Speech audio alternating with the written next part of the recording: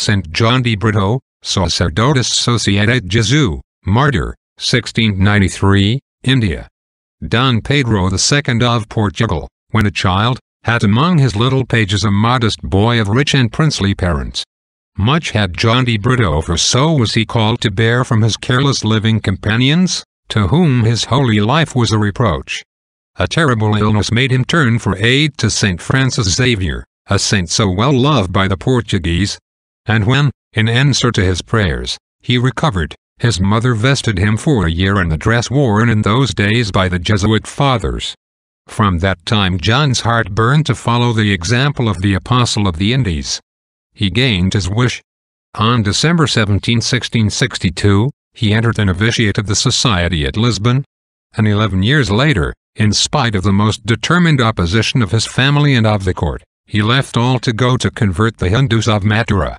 When Blessed John's mother knew that her son was going to the Indies, she used all her influence to prevent him leaving his own country, and persuaded the papal nuncio to interfere. God, who called me from the world into religious life, now calls me from Portugal to India, was the reply of the future martyr. Not to answer the vocation as I ought, would be to provoke the justice of God. As long as I live, I shall never cease striving to gain a passage to India. For 14 years he toiled, preaching, converting, baptizing multitudes, at the cost of privations, hardships, and persecutions.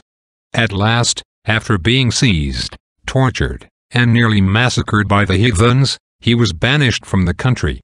Forced to return to Portugal, John once more broke through every obstacle, and went back again to his labor of love.